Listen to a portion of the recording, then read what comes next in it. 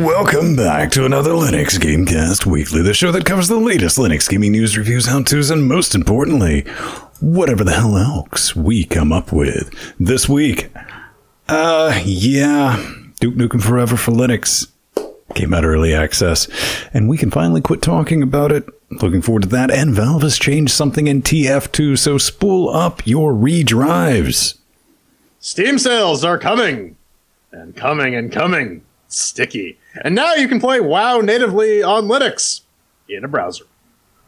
Dying Light runs contrary to its name, shining a new light of updates, and the internet has beaten NVIDIA to the punch, releasing a list which may or may not be accurate about 1070 Ti specs.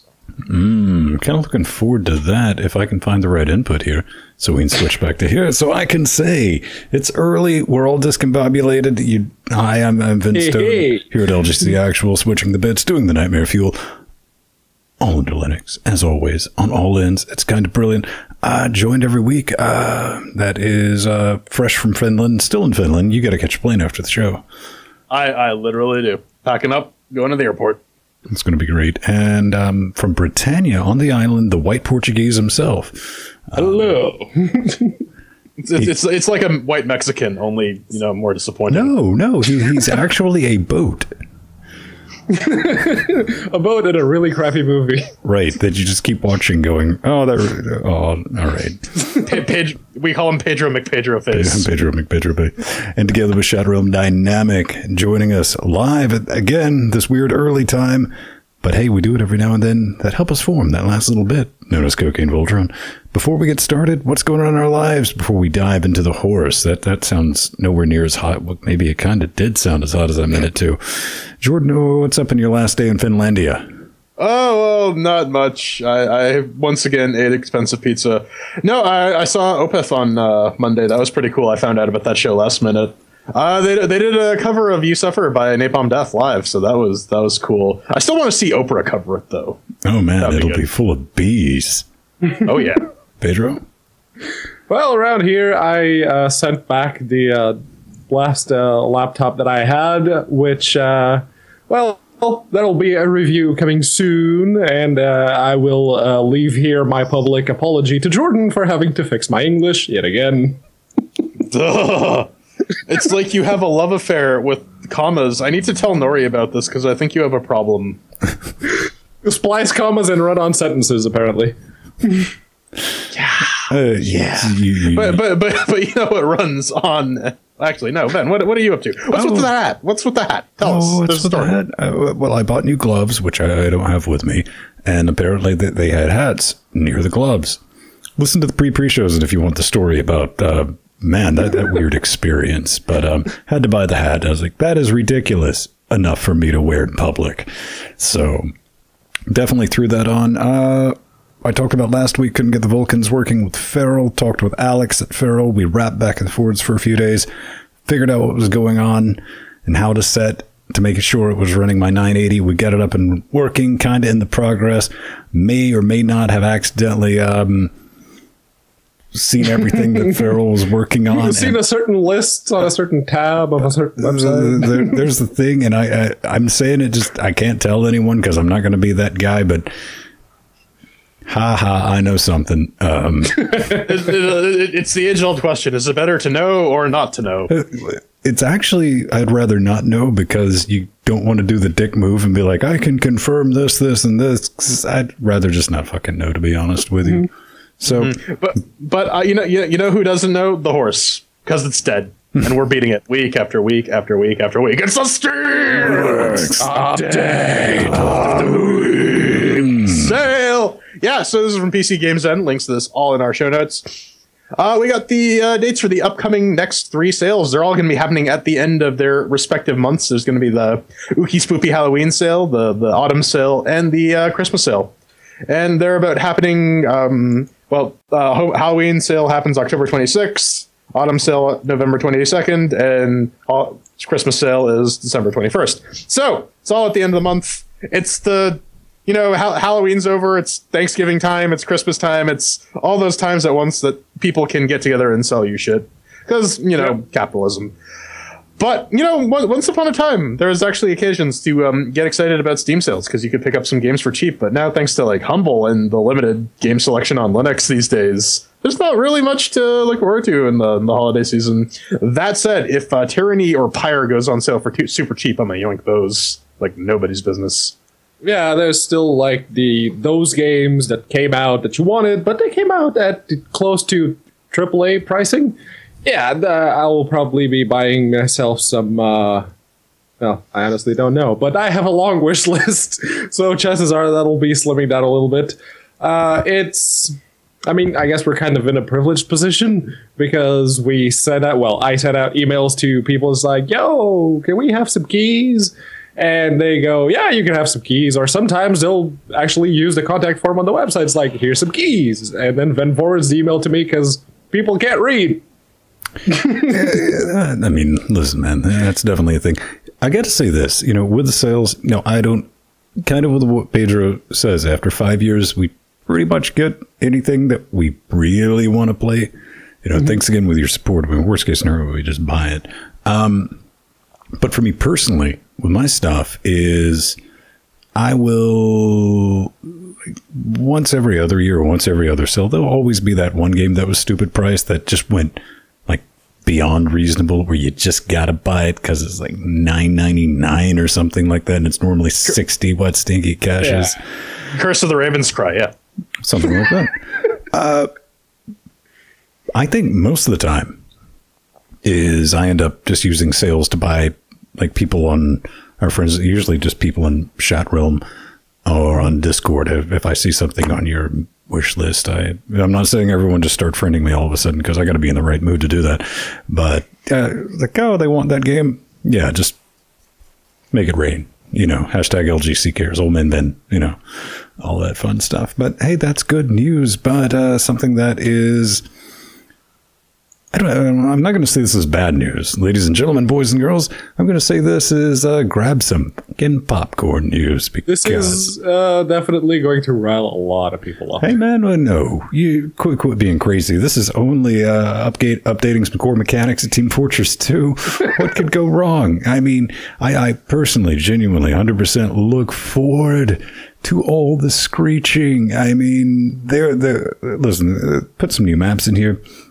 They've changed several ways the weapon balance, loadout balance, and all that stuff works. And the classes, the way they act. Yeah. Oh yeah, no, it's going to be fun. Sort of listening. If you listen right now, if you take off your headphones or whatever, you cut down podcast just a little, just for a second, you can already hear this, just that.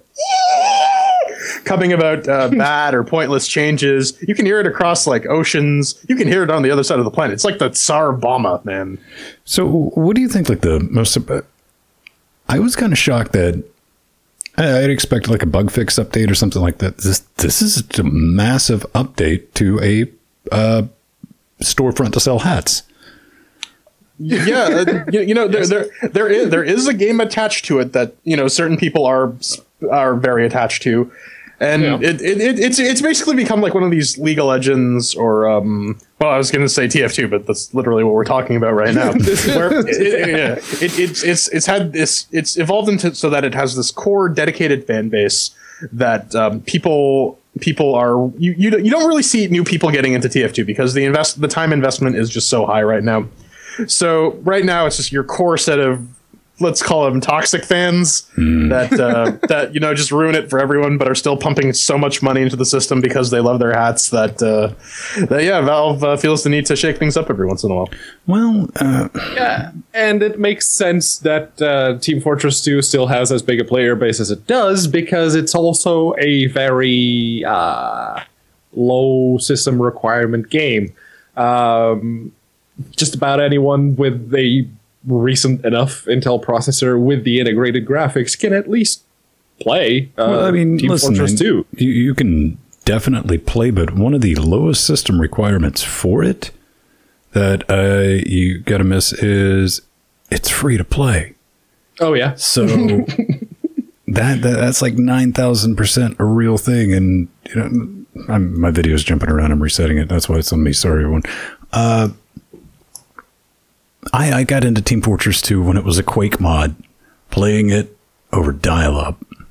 So that's Team Fortress, not classic. The OG Team Fortress. Right, what the game is based on. And I loved that. Never really got into Team Fortress 2. It's one of the first games Valve released for Linux on Steam.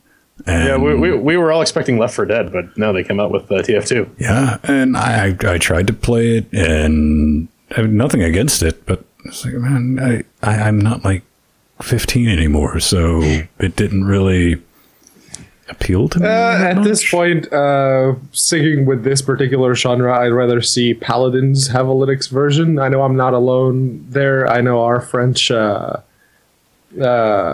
Californian representative, Mr. Matthew Commandant, he's also big into Paladins, so yeah, I'd be very happy if Paladins, come on, high-res, you can do it. It's all about the overwaifu, man. But, you know, guys, it's time to get a little serious. We've been joking around a little too much. This is the Talos Principle VR. It is the brand new title from Crow Team. People were railing about, oh, why is this DLC? And Crow Team basically said, because there's an obscene amount of work that goes into converting a game from flat to VR, and we're not gonna take the financial hit on that, which is entirely understandable because these guys put a lot of work into their games and they're fully supporting Linux, which this one does. I don't think Talos really needed a VR version, but I feel it's one of those things where Serious Engine supports it now, so let's give it a shot. Well, I mean, come on, seriously, this is no pun intended. This is from Crow Team, whose like byline should be Crow Team. Why the hell not? This is true. Supposedly, though, this will work on your Radeon card for VR, which I find interesting because how well we don't know. The VR market is small enough as it is.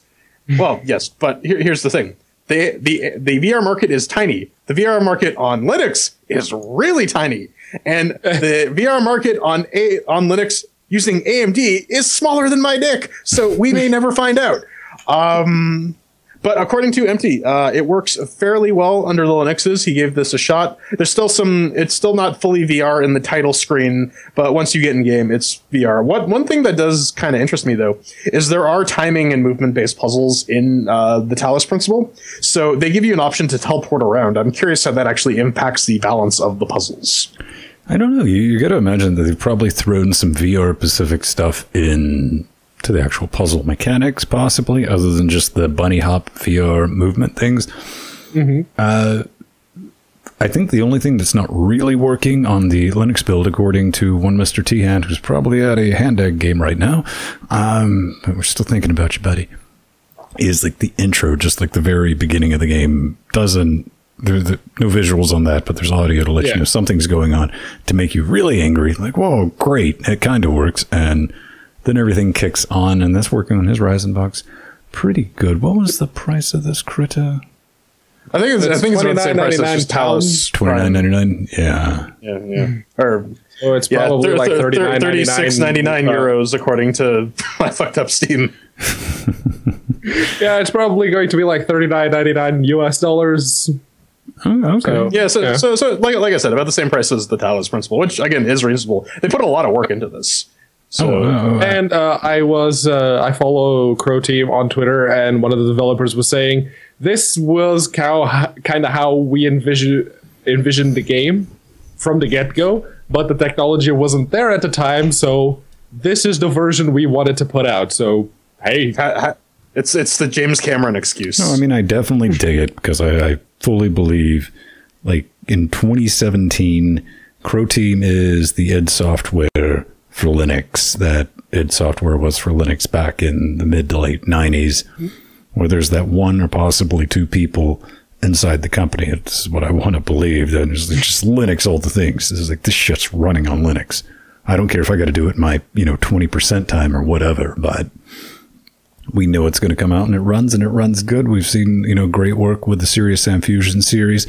Nobody Vulcan's better than the guys and gals at Crow absolutely. Team. I mean, those are the ones you go to when you need the Vulcan sauce. But there's been a game, gentlemen, that has been in development for 9 years. We're slowly starting to lose the vaporware whipping boys.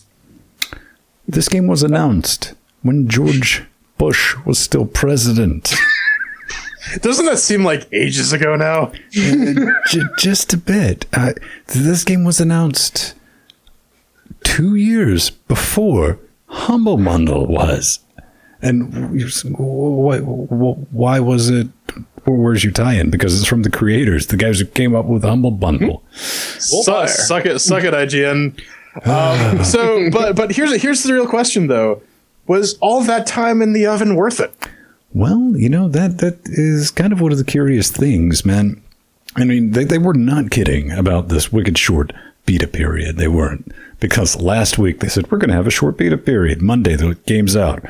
That was definitely a thing. And the reviews, if you want to find honest reviews, sort by purchased, negative. Those are your positive, like the real ones.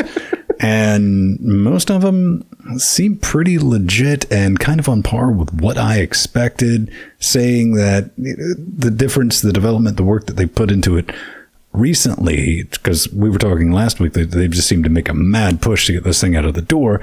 It's still basically... Is that the chicken lady from Kids in the Hall? Quite possibly. It's a flying chicken. It's basically a glorified sandbox with a slapdash story mode, and it does feel like it's just rushed out the door. There's just not much of a story there, if any at all.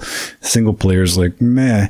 But the one thing I want to know, the one thing, especially with you-know-who, and the thing that went down last week is, what kind of score is it going to get on IGN? I'm gonna say 6 Mountain Dews out of 10 Doritos. Okay. See, if this gets anything below a 9 out of 10, I'm going to be very surprised. Well, here's like one of the sick burns, man, because all through the beta period, it's been $29.99. Now that it's out, all those people can celebrate by knowing it's now $9 cheaper. Yeah, suck a dick early access people. Suck a dick. It only requires the Passmark CPU 1000 or better, so just make sure you wait 10,000 or what? Yeah, 1,000. No, yeah, 1,000. 1,000. The Passmark GPU 500. It seems 20 gigs for that. I don't know, man. Here's the other thing. Here's the other thing that worries me. Pedro, you can speak more to this. They're being really stingy with review keys. Oh, yes. That's never a good sign when a company's stingy with review keys. So, what Ben's alluding to is the fact that I sent them an email, and on Wednesday, while we were doing Linux Weekly Wednesdays, I got an email back saying, oh, yes, we have been providing some outlets with keys, but only, well, they didn't exactly say it like this, but only the relevant ones, and you guys, well, you're not relevant in our books, so you're not getting any keys. Well, so relevant in our books, meaning not guaranteed to give us a positive score. Yes, not IGN, basically. Listen, we just need more Mountain Dew. And like just rub Doritos crust all over us. Oh, no, it's a 9 out of 10 in IGN, and like the little blurb that they're going to pick is compelling. Compelling. I'm compelled to do something, but I'm sure as hell not compelled to pay. I mean, I said, no, that's way even 30% off at £16. I'm still not paying that. Nope. This game had the same chance of Curse the Raven's Cry of getting reviewed. There's no way in hell we're paying that price for it, because... Oh, yeah, unless we get keys. No. Which is really sad, because I actually wanted to play it. I've said it before. I really liked Lugaru. I liked the combat in there. I enjoyed it. The original. And if this is just like that, but more refined, then this seems like something that's right up my alley. But goddamn that price tag. And goddamn, guys, just give us some keys. We're going to give it a fair review. It's not like we're going to shit on it for no reason. It's going to be fair, and contrary to popular belief, we don't actually enjoy shitting on games. How about don't give us no fucking keys for it? And the Neo Dodge Bullet gift, dude. Yeah. Listen, Jordan, I will buy you a copy for one of your Jew holidays. Are you going to buy it for me in 8 parts? Is that how that works? I will give you the money in 8 installments. Yeah, just mail me like severed rabbit parts until I can assemble my own rabbit. Exactly. seems legit. All right. But you guys play some games on Tuesdays, and that's getting an update. Yes, a very specific one lately, which is Dying Light. And yeah, the game's been out for about 2 years, and I didn't really expect it to see any more updates. But hey, Hajonic from Techland dropped the Dying Light content drop number 1, Lethal Inventions, and it introduces the 3 weapons that you can see on that screenshot right there. Which is, I'm guessing that's a battle axe, a pocket knife, and a revolver. That's a thing. So each of these weapons has like abilities attached to them, right? Like with the revolver, if you get a bunch of headshots, the 6th one is free or something. Yeah, the weapons all have each of the weapons in Dying Light all have like different attributes, and they have different attack animations. They consume different amounts of stamina, but they all have one thing in common, which is they break after you use them like 3 or 4 times. I'm not kidding.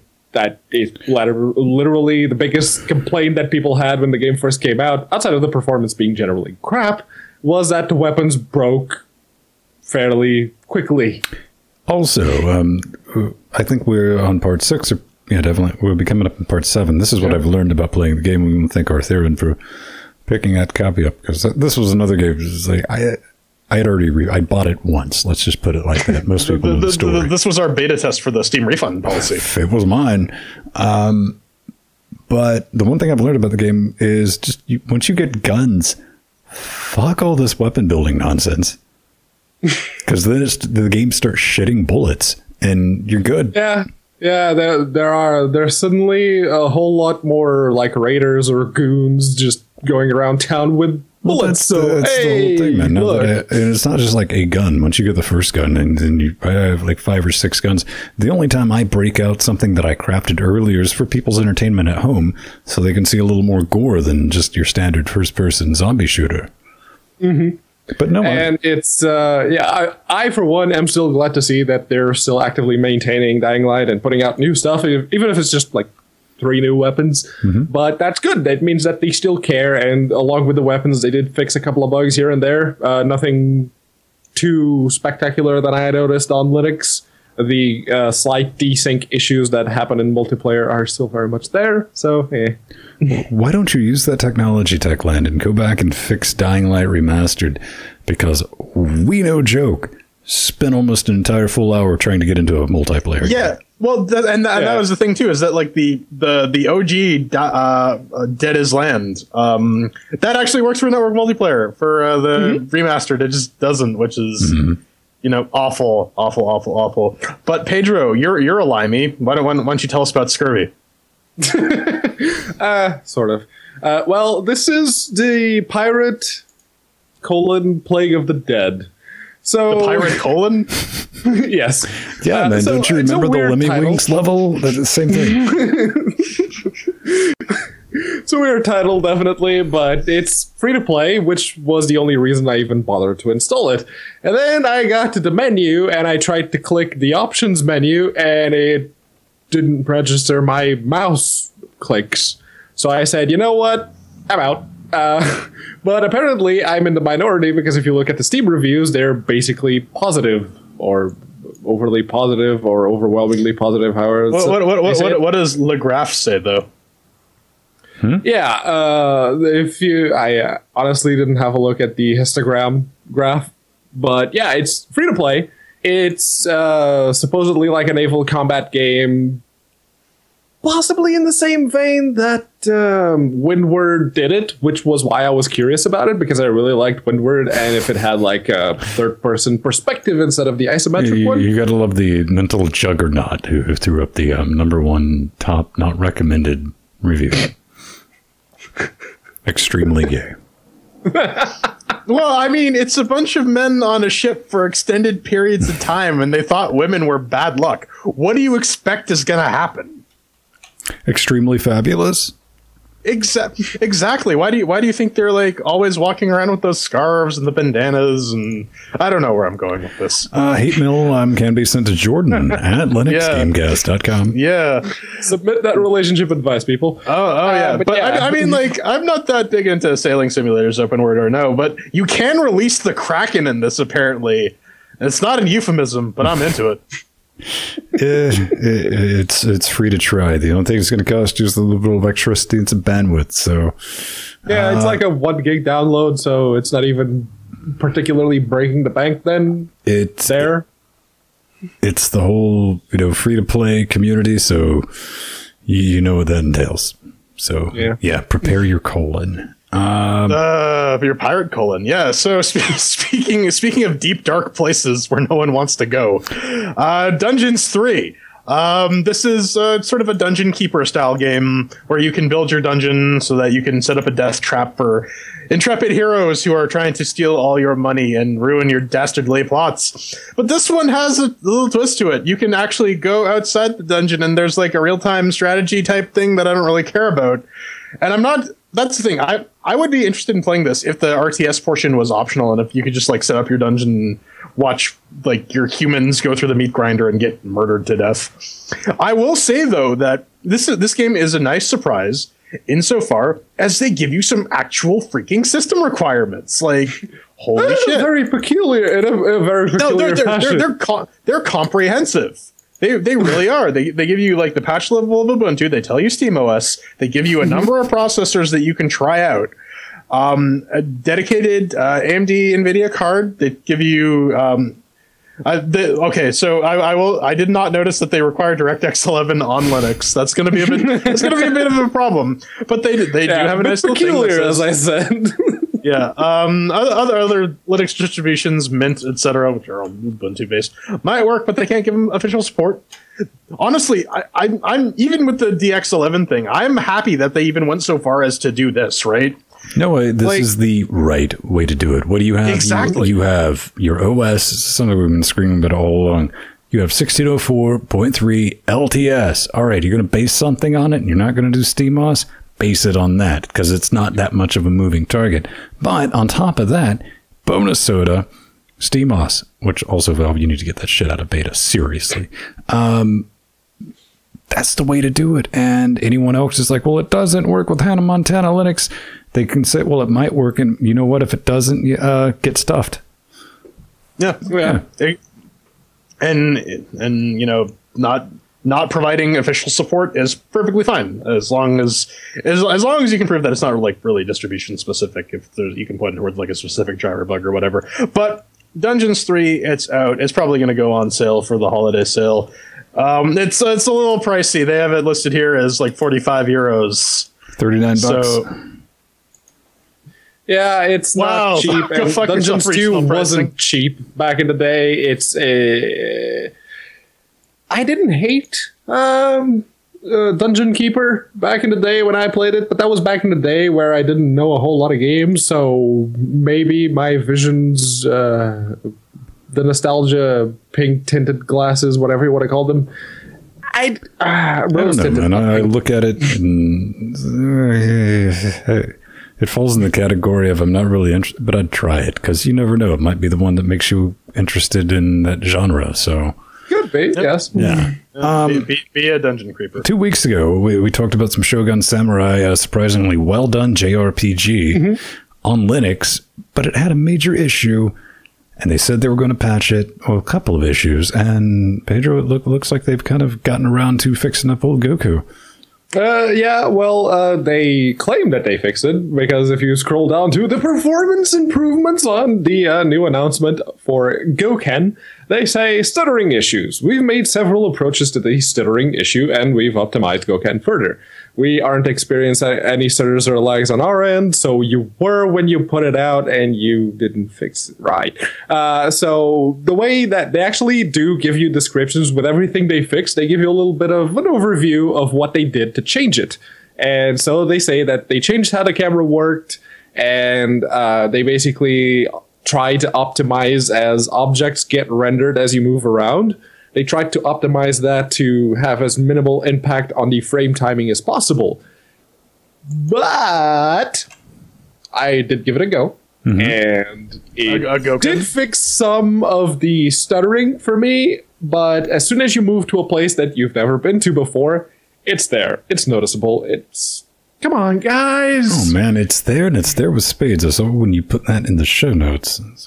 I'm going to have a go with this. And because this is a really fun game hiding behind a really, really shit stuttering issue that I've been on Linux, so like VSync, screen tearing doesn't bother me because I've had to deal with it for decades on Linux. It's like even watching videos doesn't, but that jitter was enough to just, okay, we're just going to put the brakes on this one and I'll come back to it. Apparently it's allergic to leprechauns, though, because it completely borked on it. Oh, yeah. It did. And I didn't have that issue on the Ryzen 7, same monitor that you and Empty both have, our UHD monitors. No problem whatsoever, except it didn't do jack, fuck, and or all for the frame stuttering. I mean, if there was a decrease, there was, and they did mention that they increased loading on SSDs and HDDs. I couldn't tell. I mean, I'm not saying it was slow on the SSD. I didn't put it on the NVMe drive. But you can still see the loading times, and maybe I'm paying more attention to the loading times now that you mention it. But yeah, no, they're not particularly fast loading times. Yeah, I mean, it's not it's not graphic intensity or anything. There's something deeply broken way deep down in that pirate booty of this game. I don't know how they're doing like their rendering because it's an isometric view. You can probably get away with not having everything this thing rendered. Probably runs swimmingly on Intel integrated graphics, man. I think even it was like they did say that in their forum. They're like, this is bizarre. It runs better on lower spec hardware than, you have a 1080, I have a 980, and we both have Ryzen's. And you were playing it. I mean, it's a known issue, and it's not fixed. So I don't know why they said it was fixed. That's the only complaint. I wish they would fix it because it has no business being as well done as it is. Extremely well paced. I'm kind of interested in the story, and I hope I don't forget about it before they get this sorted. Yeah. What's up next, Jordan? Up next is City Skylines, a game that my roommate has been playing because I've seen him go on Steam and playing around with this. This is the Green Cities patch. So they basically give you an IT office, so you can have little IT drones wandering around.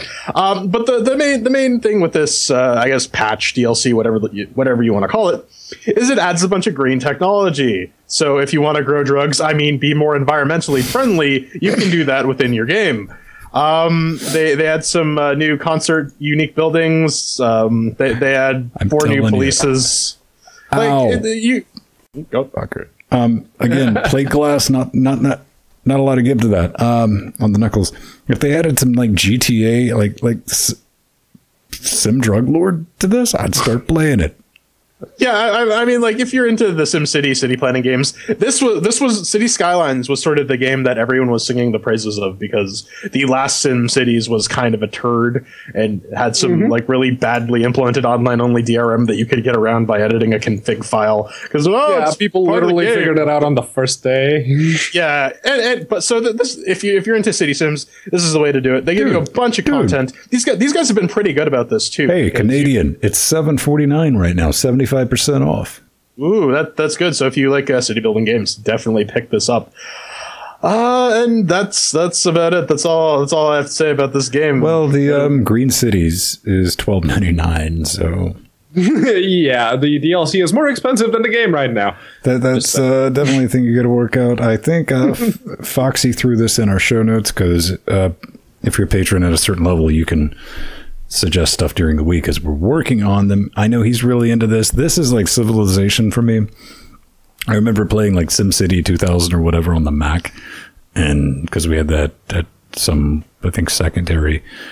And you either dig this stuff or you don't. I fall into don't. I'd rather play in traffic than be forced to play this. So, at least playing in traffic is fun. It gets your adrenaline going. It would hold my attention longer. But I do believe they've fixed all the issues with not all, but performance. It's very workable these days because when this thing released on Linux, it ran like dog shit. Yeah, and we actually have Mir in Discord, which absolutely loves this game. It's one of the games he likes to play around with. And for me, really the only thing out of the patch notes that kind of struck me was they fixed the localization issues, because if you were playing the game in, say, Portuguese, certain text boxes would be cropped and you can see entire chunks of text. That was bad. Why was this an issue for this long and you've only fixed it now? Oh, dude, you should see what happens in Caledonia.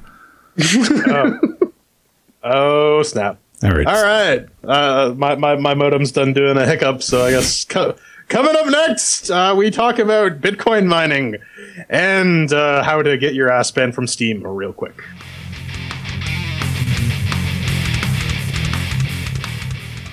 Ladies and gentlemen, boys and girls, you lot keep making this show and that Wednesday show What We Do, and those 2 weekly streams where we just play video games possible. You are amazing. How can you say maybe throw a dime at our heads? Wait, what are you talking about? People are supporting the show to prevent us from doing 3 streams a week of us playing video games. It's a preventative measure.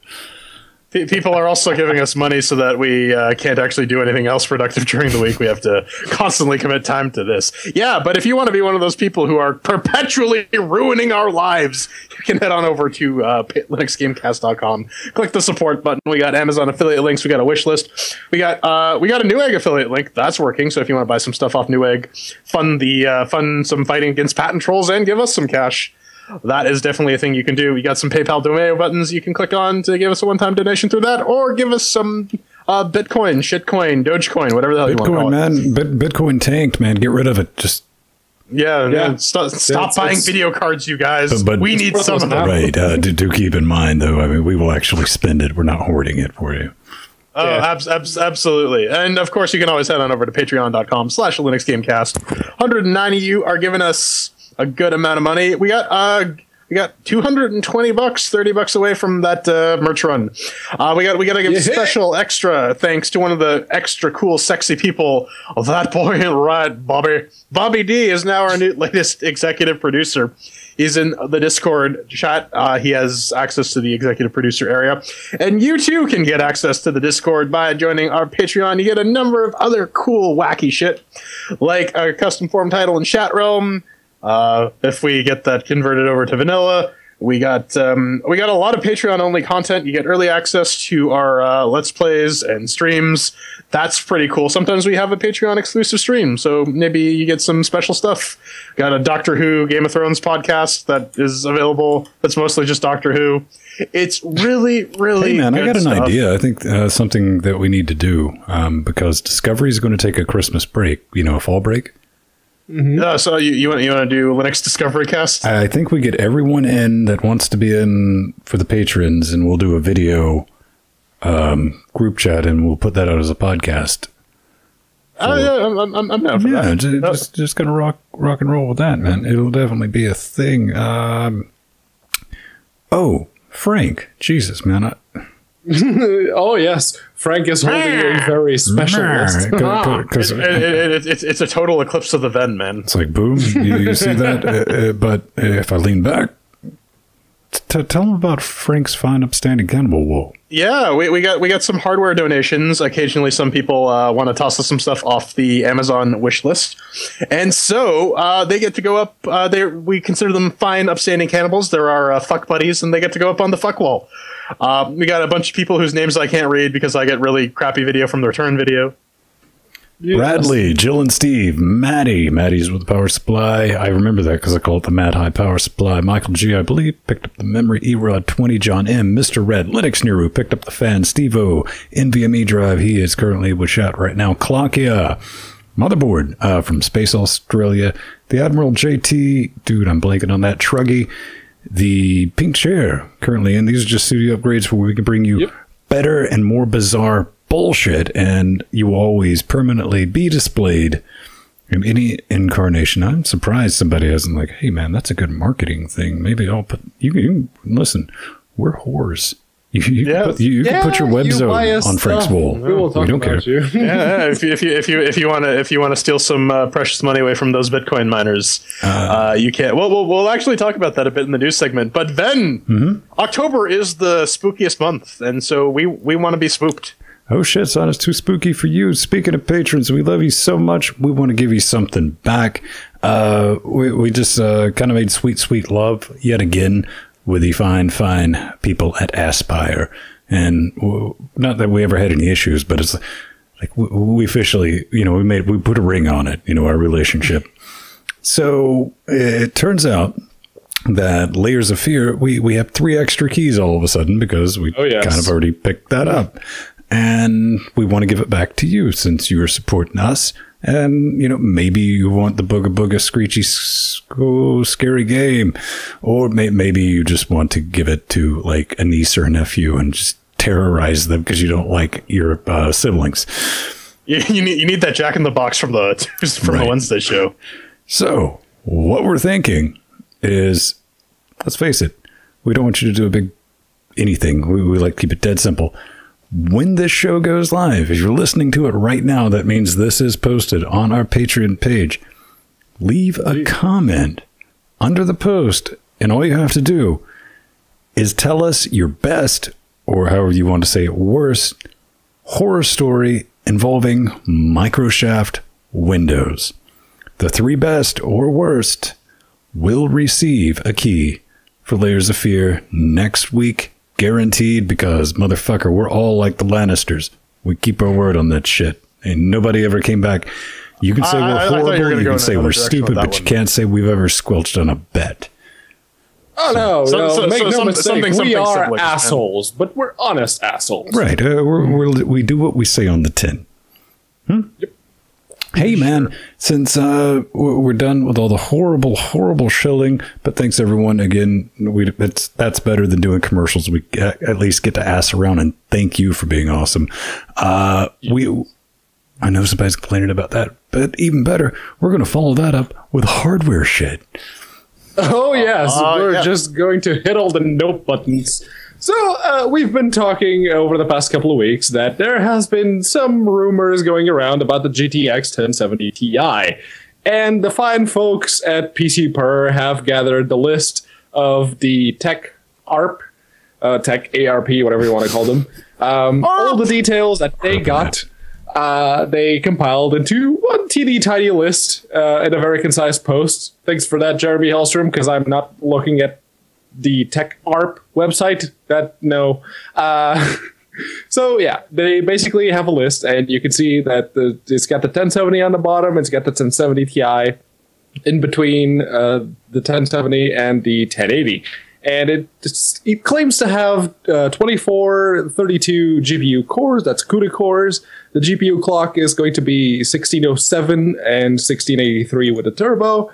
The texture fill rate is 244 to 255. It uses 8 gigabytes of GDDR5, which has a memory bandwidth of 256 gigabytes per second, similar to the 1070, while the 1080 has 320 gigabytes per second.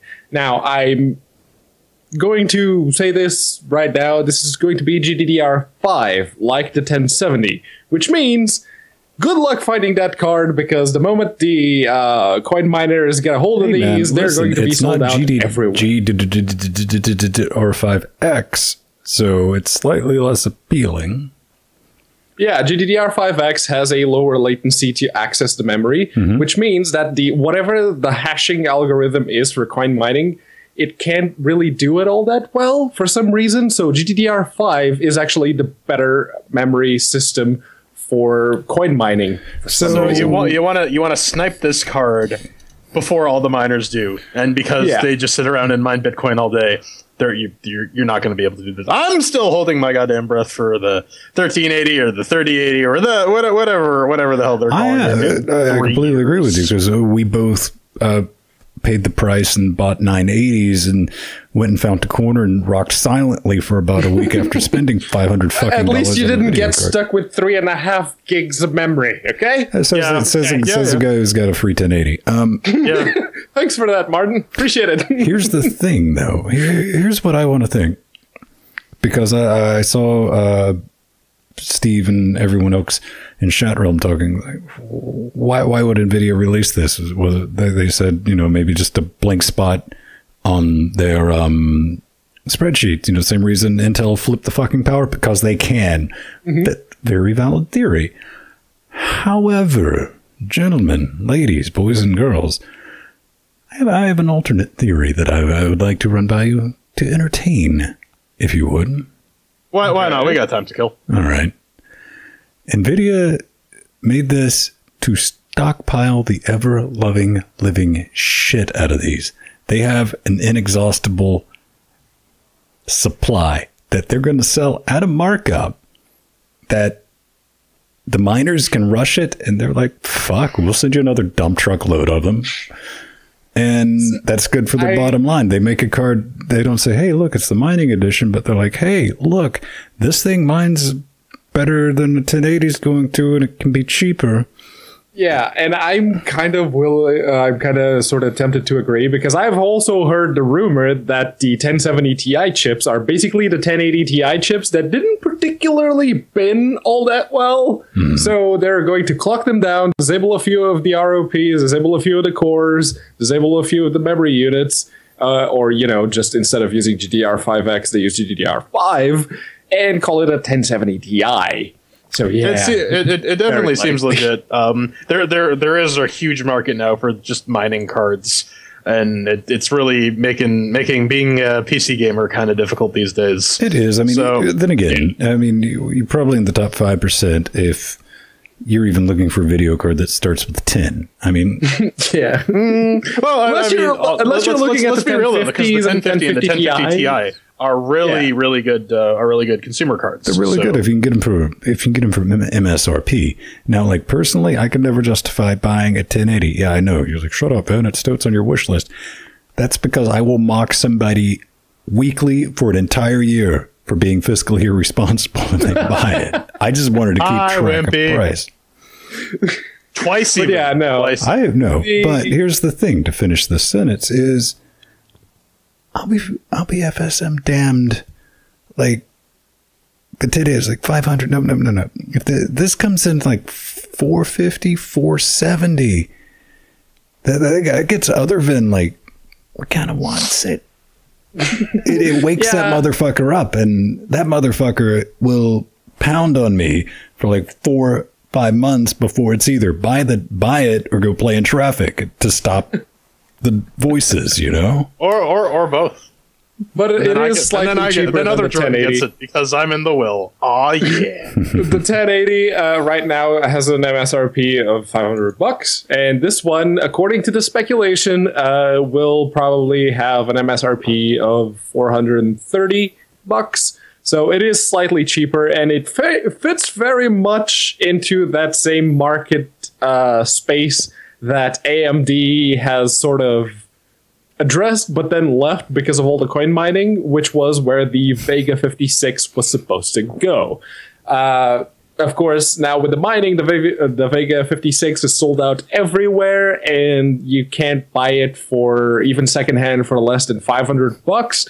So yeah, NVIDIA is just saying, "Oh, you guys were vying for this spot? Okay, we got it." Well, there is that. That's a very valid alternate theory. Is the Vega kind of sort of on an alternate Wednesday after 3 p.m. in that one game at that one resolution was like 2 frames a second faster than the existing 1070, and NVIDIA's like, bitch, just dropping this because they can. But humble, man, yeah. It's humble. Sorry about Hitler bundle, all the way from Australia down under. Yeah, it's actually kind of worthwhile. There's a lot of Linux games here. You get Screen Sheet, Hand of Fate, Satellite Rain, Firetop Mountain, HackerNet, and the other HackerNet, and Crawl. The only one here, and Armello, if you feel like paying $12. There's only Hurt World, which I don't really care about, has no Linux version. But here's the thing about Crawl. I want that to have network multiplayer, because that would be like ridiculous after show bait. Yeah, oh, man. That would actually be a really good after show game, but it's not. It's local only, and that kind of sucks. And for this bundle, the only game I don't really have that I care about, because I don't care about the HackNet games, it's Armello. But $12 for Armello?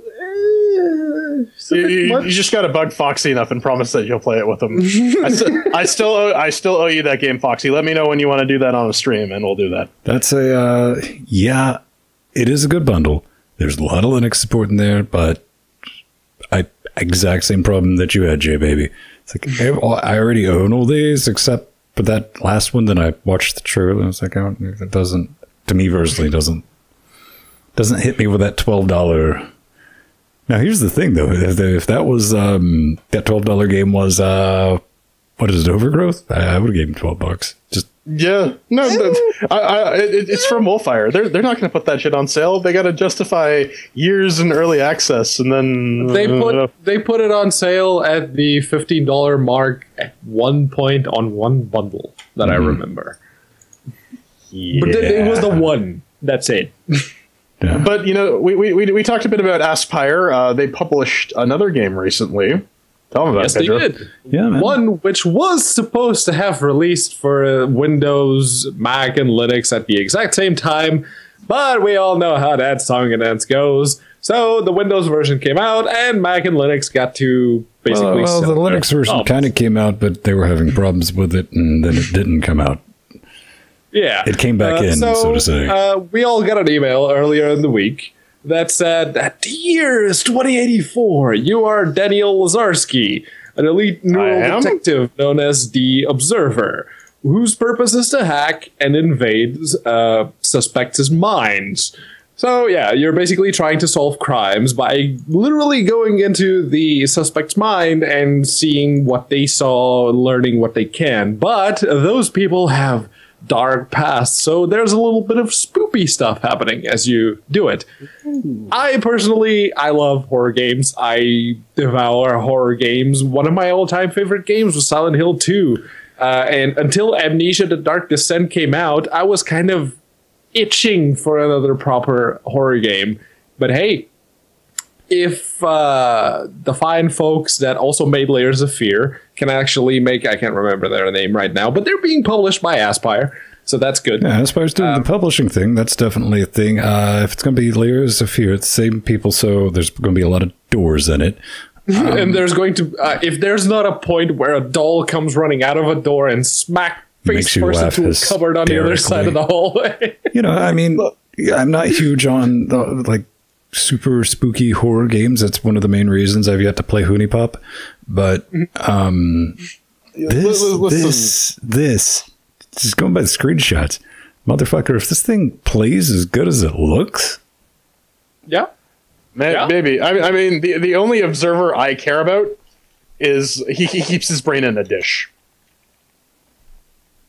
No, whatever. Well, there is that bit in Observer. Or there was at one point where you could actually, in the promo, you could see your brain, one of the promo trailers they put out, your brain supposedly in a thing. He Energizer Bunny, man. He's right behind. One thing we should point out, I don't know if they've announced this, but they didn't say don't announce this. They said it's coming out. When's it coming? It's coming out on the 24th. Yeah, it's it is in that very page right there. So yeah, it is. That is what they're saying. It will be coming out on the 24th. So let's see, the 24th. That's next week. We're doing Observer next Tuesday. week. Yeah. So that's Tuesday. That could totally be a thing. Absolutely. So speaking of scanning people, we kind of talked about this a while ago back in episode 162. I saw there was an edit in the show notes from that episode. Yeah. Okay, I'm glad that's what that was, because who was digging around in episode once? Because in our Google Docs it shows you why mine's by la. It's like, what the hell? Don't hit the space bar, Jordan. Come on. And the more entertaining thing is, I was afraid to ask. It's like, you know what? I don't even want to know. I don't. Yeah, because we had talked about a related project. I actually had to go back and check. No, but this is Scan Mem. This is a little utility that lets you, scan your application's memory so you can poke around and see what you're doing. So it's handy if you're going to write hacks, or if you're fuzzing and you're looking for ways to fuck with games, to cheat, or if maybe you're looking for exploits or something in-game that you can use to increase your speed run. So they have a new version out. This is tagged not 0.17.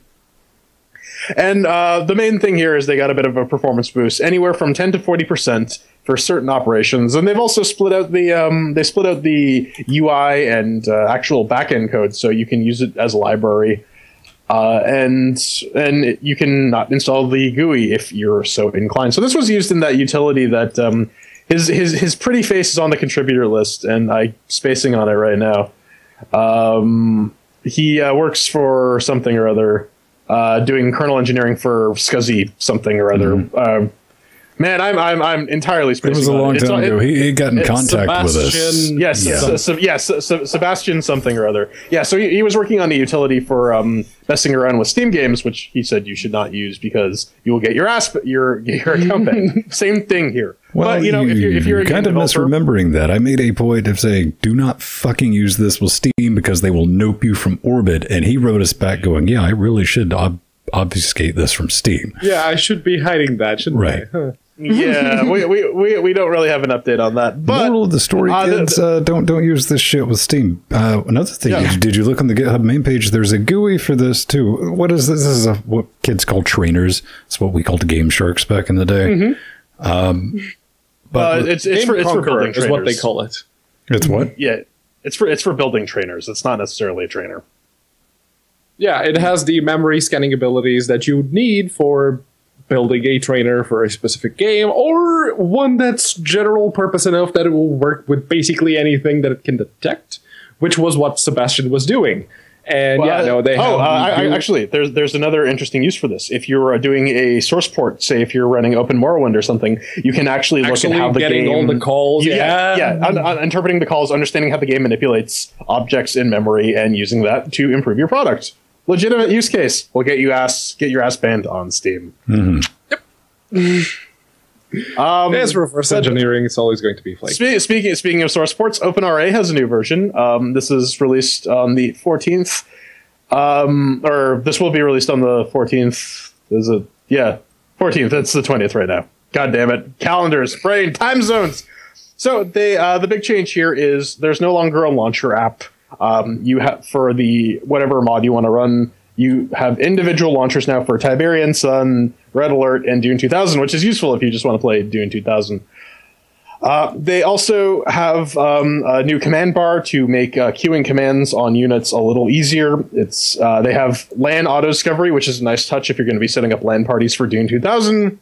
And community-driven balance improvements for Red Alert and Tiberian Dawn, which always makes me go, Because as we talked about with Team Fortress, communities have a very interesting view on what balance actually is. But again, these guys are nuts. They could maybe use something like ScanMem to improve their the conformance to the old Command and Conquer games.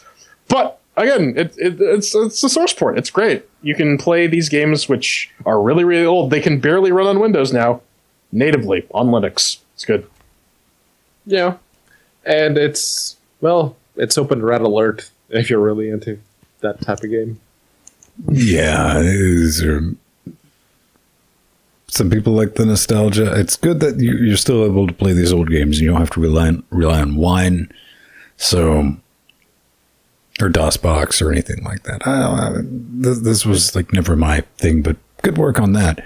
Now, speaking of something that will straight up get your ass banned. Ooh, yes. So this is Wowzer, no related to Bowser or some old Tex Avery cartoon. It's a World of Warcraft client done in HTML5 and WebGL, which is really, really cool. So this is primarily for use in private servers, because if you try to connect to the actual BattleNet with this, you will get your account banned. Yay! Thanks, what? Blizzard. I actually, we're waiting for the incoming cease and desist from Activision in 3, 2, 1. No, it is a neat project though. So far, they're only supporting up to the Wrath of the Lich King expansion. Warcraft has changed since the last time I've seen it. Oh yeah. I'm not sure performance-wise if this is good enough to actually use in, say, a raid or something like that. But for side quests or just derping around, hey, it's a native WoW client. Yes, it's web native, but that still counts. I'm going to say it does. Well, it's not official, even if it's native. Well, I mean, we were never going to get an official client anyways, so... Oh, hell no. I just thought this was kind of neat work, and I wanted to let more people know about it, because I feel that we would be doing our part to get this up and... Well, it's already up and running. I mean, this is basically, hey, look, technically this is kind of possible, and that's wicked cool. But anything that helps curb stomp productivity, I'm all for. And it works on the browser, so you could just control tab out of that tab. Exactly. WoW in a browser. It would be almost like you could play Quake in a browser. Wait, we used to be able to do that on Linux. Fuck you, Ed. You can still play Unreal Tournament 3 in a browser sometimes. That's true. That's also a thing. Do we have anything else? Yes, yeah, we just do. There one was last teeny tiny bit, which someone found an exploit on SDL 2.0.5. Yeah, it's on the NVD site. So it's worthwhile enough that the government has decided that, hey, if you're going to be using this, you should patch it. IckyButts posted this on Twitter. I'm like, that's a little neat. But basically, there's an integer overflow vulnerability when you're creating an RGB surface in the newer version of SDL 2.0.5. So it's exploitable. You should get it patched out and fixed. That's really it. I just thought it was neat that we're getting vulnerabilities in game dev tools now, and it's actually a little scary, spooky. Yeah. So this is the vulnerability is in SDL or Vulkan? In SDL. SDL 2.0.5 specifically, and Achilles has already said, oh yeah, no, 2.0.7 is coming out shortly to address a certain specific exploit. But yeah, it is very prone to buffer overflows, so yeah, that needs sort of needs a fix, especially since all of the feral ports are using SDL. Listen, Feral's, you heard it, Unity. Just go ahead and drop SDL support. Just go back to that spaghetti nightmare mess of input handling that you used to have. Oh, we'll talk about that a little in the review segment coming up next. All right. Yeah, that's basically it. We're gonna beat the game accidentally.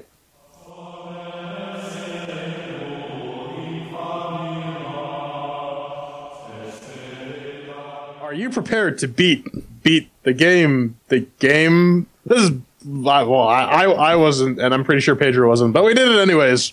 This is a CHAIRQUISITION for Beat the Game by Worm Animation, done on the Unity engine. You can pick it up for about £5, $10. What is it? Beat the Game is an adventure game where you find your way with sounds. Sounds you find introduce cinematic cutscenes as the story unfolds. You can create new combinations on your holographic music mixer throughout the game. In the end, you perform a live show with the sounds you find. So, don't know what the CHAIRQUISITION is? This is where we take a look at some games. In this case, sometimes the developer sends it to us. This is one of those times. They send us some keys, good on them. Where we give it a once-over, give it some QA that maybe they didn't do in the first place, and give you our final thoughts to let you know if you should buy the game. This is true. I mean, ultimately, you're aiming for a passing grade, which is two chairs. Yeah, if you get 50%, you pass. Most games do. 1 chair means that it's garbage. 2 chairs means it's just squeaks by. 3 chairs means that's pretty good. 4 chairs means that's awesome. And we got our categories: Oh Doom, mixed with the working, shiny sounds, controls, and fun. So then, beat the game. Did it work? I don't know, man. Did it work for you? Over here, it sure did. On the Ryzen 1700, overclocked just a little bit at 3.6. I tested it with the 980 at 1080, solid 60 with everything. On beautiful, because hey, Unity Scream of Nope, haven't seen that in a while, but goddamn, it's back like scoliosis. And it's rocking a stable-ish 30 at 3840 by 2160. But it's 2017, and if you throw in that old school, old ass Unity pop-up screen, which means if I'm trying to play this on a Steam machine or my own Steam box, fuck, I gotta break out the keyboard and shit now, unless I got my Steam controller, fuck you. But outside of that, I can give it a solid, like, passing 3, man. What about you? Yeah, I mean, you immediately lose a chair if I see that stupid scream and a nope. It's 2017, guys. Come on. This isn't. Unity is more than capable of having in-game configuration, so you should use that. Beyond that, on Fedora 25. Wait, don't you like it when you have the Unity screen of nope and in-game configuration? and this one also had the Unity loop of nope. Yeah, it's It's good times. I played this on the i7 6700 HQ with the GTX 960M on Fedora 25. This is getting an upgrade to Fedora 27 when that drops. It performs reasonably well. I kept it on medium and 720p just because I was afeared of Unity Scream of Note. Usually means that there's still the Unity performance issues, but it was averaging about 500 frames a second on the i7 with the 960M. So we'll give it 3 cheers. Yeah, no, you can totally keep the VSync on for this one. You're not losing anything, and, well, there are issues with it, but that's later on. The big issue here really is the Unity Scream and Note, because, come on, man! We've seen time and time again games actually running the Unity engine and making really good, really presentable, really configurable options screens. They give you all the options that you can set, be it controls, graphics, sounds, whatever. You can do it, so please, come on. 3 chairs from me. On the Ryzen 5 1600 with the GTX 1080 on Ubuntu Mate 1604. All right, so out of the box, this thing's rocking straight with three chairs. Yeah, man. Shiny and sounds. How about that? I don't know. The game is. I'm not going to say it's ugly because it's definitely going for like an aesthetic choice here. It's kind of like if Psychonauts and the Blender Foundation had a baby. It does really remind me of like a Blender movie. Yeah. The sounds are a little tricky because you can, as you collect the noises, you can sort of make your own little funky soundtrack, so you can pick what sort of resonates with you, and that's all right. But we'll get to that a little bit more in the fun segment. I'm gonna give it 2 chairs though, just because it is kind of fugly, to be perfectly honest. Man, I think like the cutscene, the intro scene kind of gives you a lot of hope, man. When you watch you're like, oh shit, oh, so somebody's done their fucking homework on this, man. I'm gonna be able to rock this out. Then it's funny that you bring up Blender, because yeah, it does kind of look like Blender. And it kind of moves and controls like a fucking Blender game. And by that, I mean janky as hell. I'm sorry, Blender. I thought you meant like an actual Blender where you press buttons. And this is BlendTech, man. Let's see. It looks all right. But yeah, the music, if you want to call it that, because that's what this is all supposed to be about. The experience and story. Fuck right off with this. The whole music concept of whatever you want to call this is like sampling and sequencing the story, and it's very. This is about as in depth as like what was it? Crisscross make a music video on the fucking Sega CD. Make my video. They're the ones with Marky Mark and the Funky Bunch too. Oh man, that was some nightmare fuel. Ultimately, once you fill up your soundboard, which you'll do quickly. Pedro, am I wrong when I'm saying this? Basically, all you're doing is generating new background music for Distance, the game. Yeah, pretty much. It does sound a lot like Distance, and yeah, no, a little bit of spoilers. The last bit of the game is just a little concert that you get to pick the right sounds at the right time as the you don't get to pick anything, man, but we'll save that. I'll save that for the fun section. Okay, but it's I would actually be tempted to give this game 3 chairs for the shiny and sounds, not because of the graphics, because those are passable. Yes, they show you, I guess they convey what you need to see, I guess. What the fuck? What does it convey? Yeah, that you have a character? Yeah, got it. Yes, you have a character. You can see your avatar in the world, but that is basically that's it. Technically, it works. Yes. The sounds, on the other hand, I would make the argument that giving you, the player, the agency of actually setting your own background music to the game would be a good thing. Yeah, man, listen, the entire background music for this thing, all that sample bullshit, sounds like you gave some weasels mescaline and like tiny little cymbals and put them in a trash can and kicked them down a hill. Hence the point. It definitely needs more grindcore. It would be because, besides being criminally short, but we'll get to that, this game also doesn't have a whole lot of variety. And let's say if the game was longer, maybe they could expand on that. Maybe they could give you more of that. Yeah, but yeah. I mean, this totals out to 2 chairs for the shiny and the sounds. How about controls? I don't know, Pedro. What did you play this with? WASD or? Well, I played it with the keyboard and mouse because it's an adventure game, so let's just use a keyboard and mouse and get it over with. No, it is. I guess you could play it with a controller if you really wanted to. Yeah, I tried. I tried too, man. Yeah, the problem therein is that it has the classic Unity for input handling. And so if you plug a controller in, especially the Steam controller, it just completely spazzes out. And at that point, I'm just like, whatever. I'm going to stick with WASD. There's like a hotbar where you can click on things. There's some keyboard shortcuts, but the one thing that really annoys me is usually middle click is move the camera and right click is interact. But it's the other way around. It's right click to control the camera and middle click to interact. The right click didn't throw me off so much. That was like my second go-to though. But when you're talking about like the right click, that camera movement when you start getting to the far left right extremes, did you experience it just will glitch out the fuck you? Oh no, it's a straight up lie, right? Like once you sort of hit the end of the wanderable area, the camera locks in place. You can't really affect it, and then something will walk in front of your character, and you're like, well, now I can't see anything. But I mean, really, you're just wandering around, and to like find the music samples, you either click on things or you go into listen mode, and then you just gotta follow stuff around. But that's the really annoying bit about the listening mode. Absolutely, because all you freaking do is you just have to follow it around slowly but surely. But if you move your mouse a little too much, no, you gotta start over again. It completely loses out. And the other annoying thing about listening mode is because it's relying on the cursor. So let's say the cursor hits the far right of the screen. I got a prescription. Yeah, you can't keep going to the right. So you actually have to go back to the left and twirl your character all the way around. That gets really annoying at one point, or it would get really annoying at one point if this game wasn't so criminally short. A couple of things.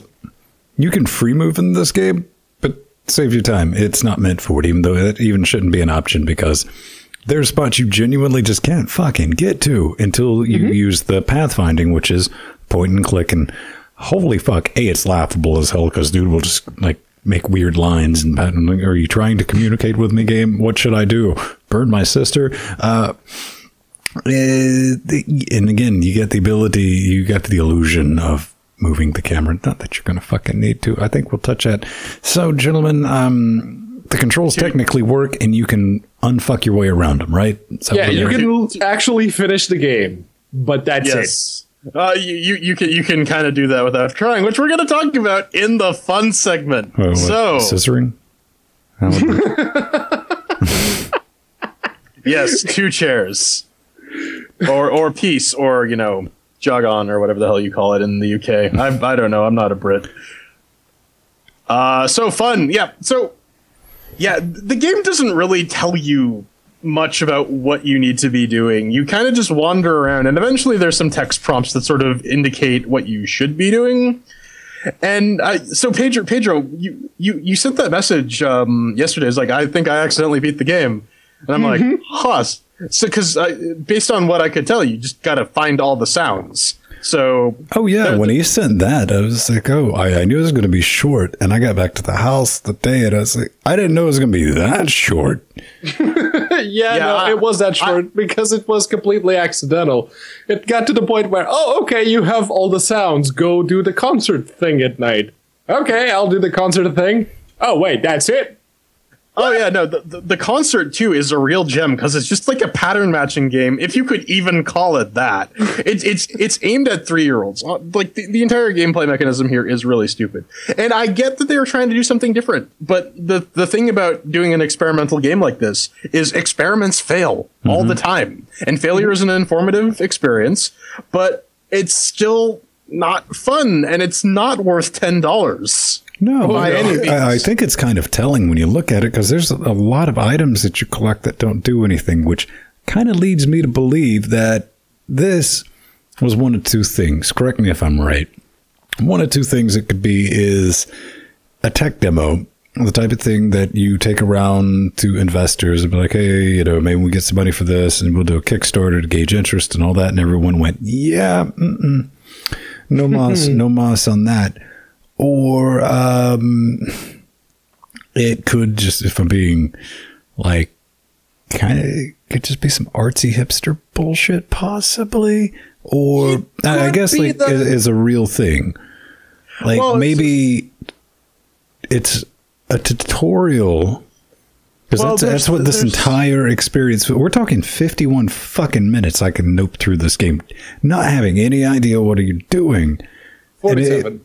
It feels like you went through a tutorial. I didn't know because I ran out of like LSD and I had to find the one thing that lets you switch back to night mode because I was missing one sound. But that's the thing at the end, though. You get your little creepy pink friend Jeep buddy comes and drives you away. And then you get the to be continued. And that's a bit of a fuck you. Because you get immediately after that, exit game. Okay, yeah. Well, listen, man, you get to pay them $9.99 for the honor of getting fucked.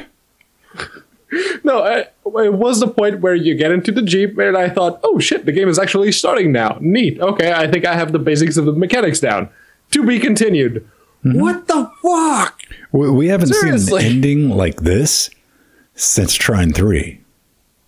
Yeah. I was going to say since Lost, maybe. Well, to bring it back to the pre-Super Shosen. But to address what you were saying earlier, Ven, this does seem like an artsy thing, because you look at what the developers call themselves, Worm Animation. Was a video game really the best medium for this quote-unquote story? Heavy air quotes around the term story. Well, calling this a short... Who the hell is this surfing guy? That's what I want to know. He's there, man. You can name him whatever the fuck you want. Jeez, man. How do I want to say this? At the end of... basically, you're looking at the video. If you listen to the audio, I mean, this is an open sandbox type of thing. Maybe you want to call it that. No pun intended, because there's so much sand. Well, there's a lot. No, there's even okay, there is very clearly some environmental storytelling here, because if you look around in the sand, you can see like the top of an old street lamp. You can see the sculptures that are half buried in the sand. Okay, so this is sort of a post-apocalyptic thing, and there's a zombie that only comes out at night and it sits below like a sun parasol thing. Because he's moon tanning, yeah. And there's that cat lady that I have no idea what her deal is, but she runs away from you. Yeah, there's a bunch of questions. I kind of want to know, the zombie is called Bob. I want to know what Bob's motivations are. I don't know, maybe we should ask Frank. Yeah, you probably should, man, because those motherfuckers used to hang out back in the day. But that sandbox area, dude, that thing's like half the size of Peter Dinklage. Oh, yeah. And by the way, just a quick note, this bit right here that you're watching in the video, I literally got stuck in that lamp.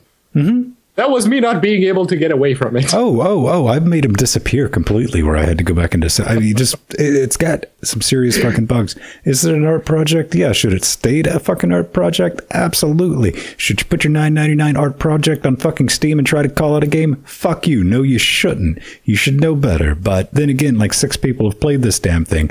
I'm going to be 100% honest with you. This is the first time ever, absolutely forever, that I would be 100% okay with someone playing this, beating it in 30 minutes, because 51 minutes was me over the period of 3 days dicking with it, and asking for a refund, and rightfully so. Yeah, I mean, across the board, this is pretty much one chair for the fun. Yeah. All right. Well, it gets 2 chairs at the end of it because it works. It runs. That's really all you need to get to these days, pretty much. I think we've pretty much torn this one a new one. I don't think there's much in the way for final thoughts. Well, the real thing is, man, there's not enough of it to tear it anymore. I mean, yeah, it was criminally short. Like, seriously, at the moment I thought the game was about to start, it ended. What the fuck?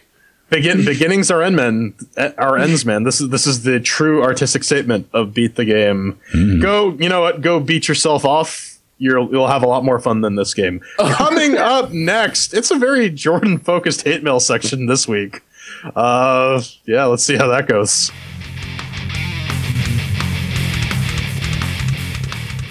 Ladies and gentlemen, boys and girls, everyone in between, we're right about to wrap things up, but not before we let Jordan have a little bit of a spotlight on himself, because that's something that doesn't happen every day. But hey, if you want to shine a particular spotlight on any one of us because we said some shit during the show you don't particularly agree with, by all means, go to LinuxGameCast.com, hit the contact button, fill out the form. Make sure to pick LGC Weekly from the thing, or if for some reason you're in a tight spot in your relationship and you want some relationship advice, by all means, pick that.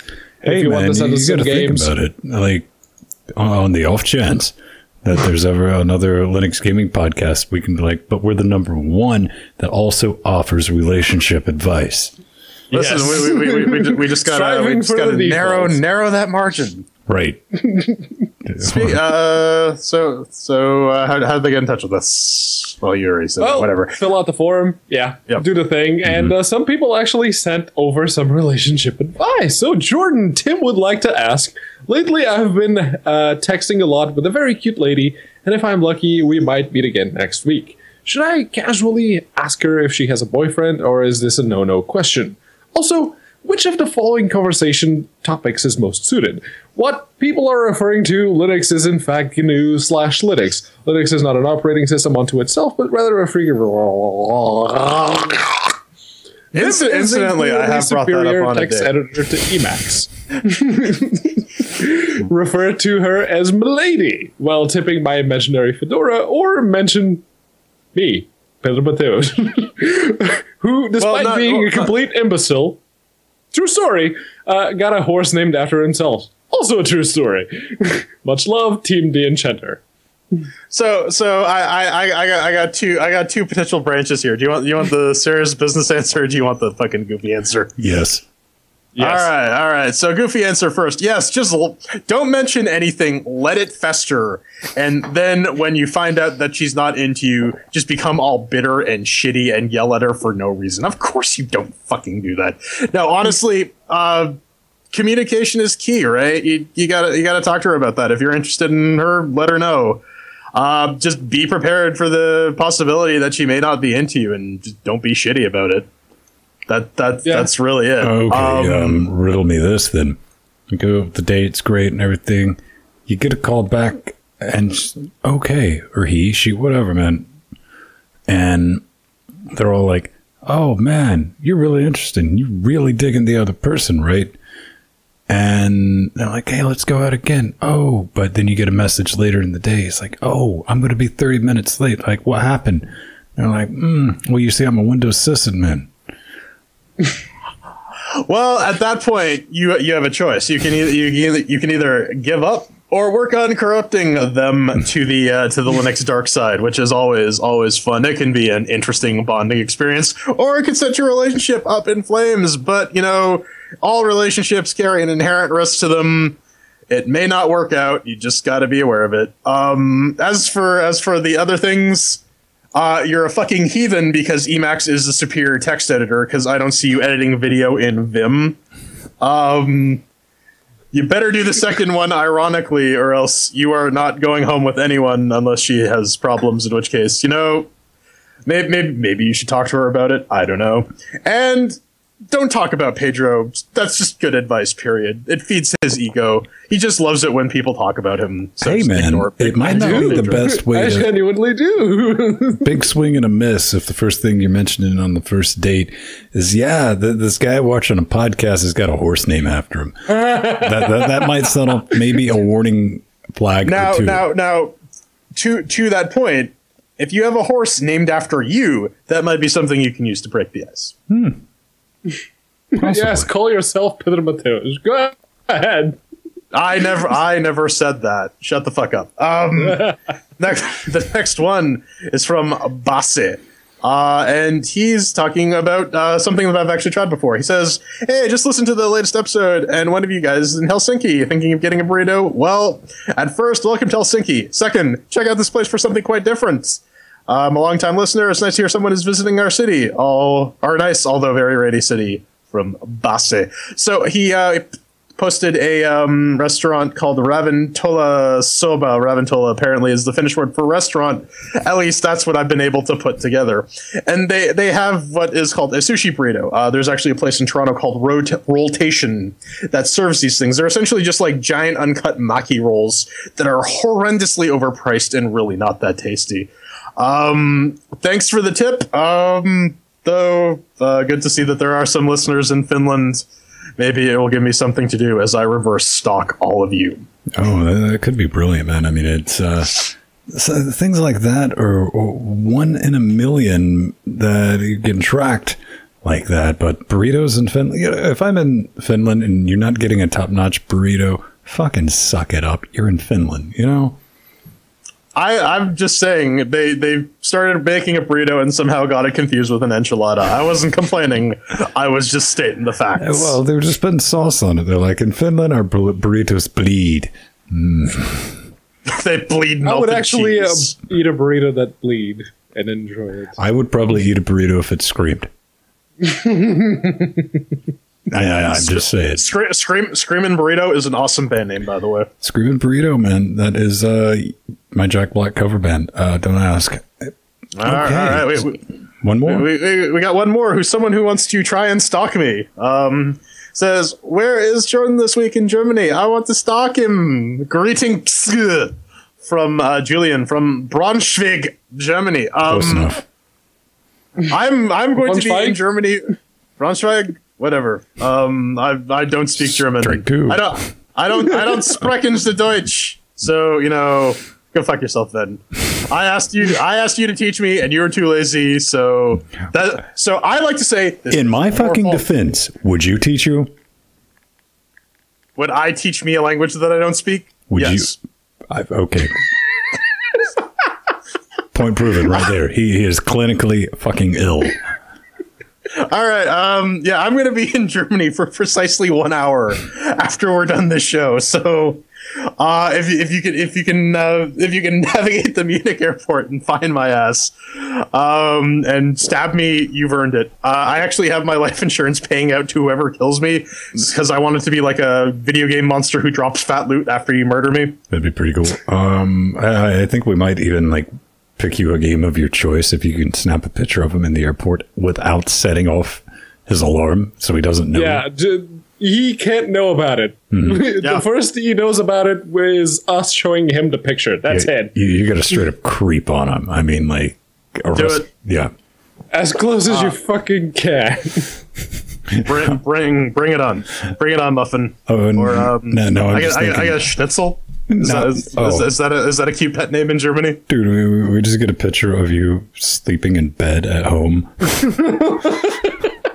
In Canada, you get a picture of me on the crapper from the perspective of like the person looking directly in. If you can pull that off, mad props. You earned that one. You know what?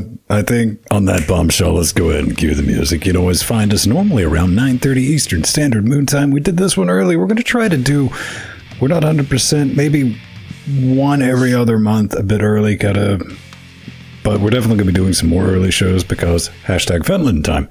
And that's the thing. If you want to get in touch with me, just at Vinstone, Twitter, search for Vinstone. I'm around. Send us some hate mail. Hit that contact button. Let us know. Hey, we got a brand new overhauled forum. Chatroom Static is back, baby. All your old logins, everything should work. It's all fancy and vanilla-fied. Still doing some work on that color scheme. Well, I should say Pedro will soon be because he volunteered to do it. Just give me the CSS file. I'll take care of it. Oh, you think it's going to be that? It's not going to be that simple. It's going to be unicorns. Shit. Unicorns all over the fucking It is unadulterated nightmare fuel because they tried to make it easy, and by doing that, they've made it so stupidly complicated. Yeah, I'm Jordan Svung. You can find me being incredibly sleep deprived and answering your relationship questions because, god damn it, I've failed a lot. So learn from my failures at The Burning Pool on Twitter, plus Jordan Svung on Google+.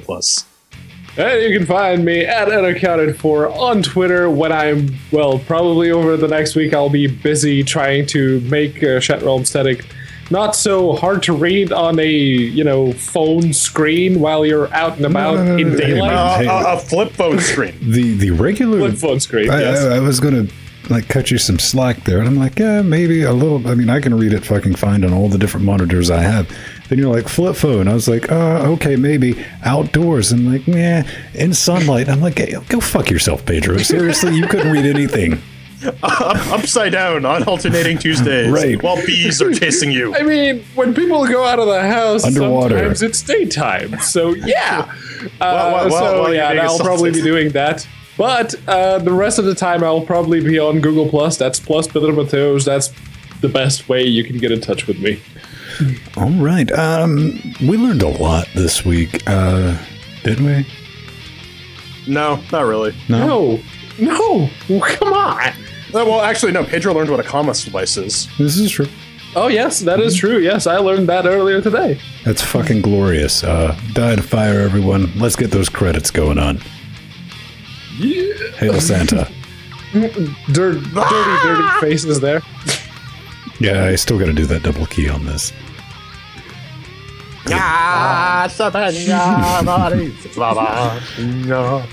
I should just have I'm sure somebody's like made a video of this like Jar Jar doing like poetry. Racist poetry.